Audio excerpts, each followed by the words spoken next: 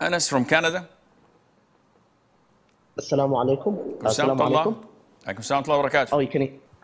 Oh, yeah. So when I was once urinating in a toilet, in a public washroom, and because like the toilet's flush is quite strong, it automatically flushes. So before I even get up, it flushed, and I felt sprinkles of water into my bottom. And I'm doubtful, I don't know whether the urine was flushed in time before the water sprinkled into me, or I got some sprinkles of urine.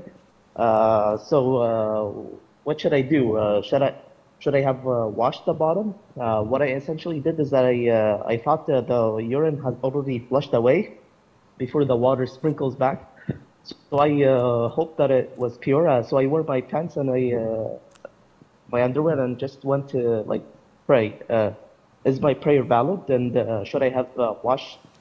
Was that normal people, first of all, would not flush while they're still sitting on the toilet seat. That is awkward and weird. But if you did, the problem is, do you have certainty that these splashes are najis? The answer is no. I'm just speculating. Maybe it came from the toilet itself, seat, not from the water mixed with urine. Maybe the amount of water that came overwhelmed the urine and made that whole mixture pure because of the overwhelming process. So the element of uncertainty is there. What you've done, I would assume that it was wrong.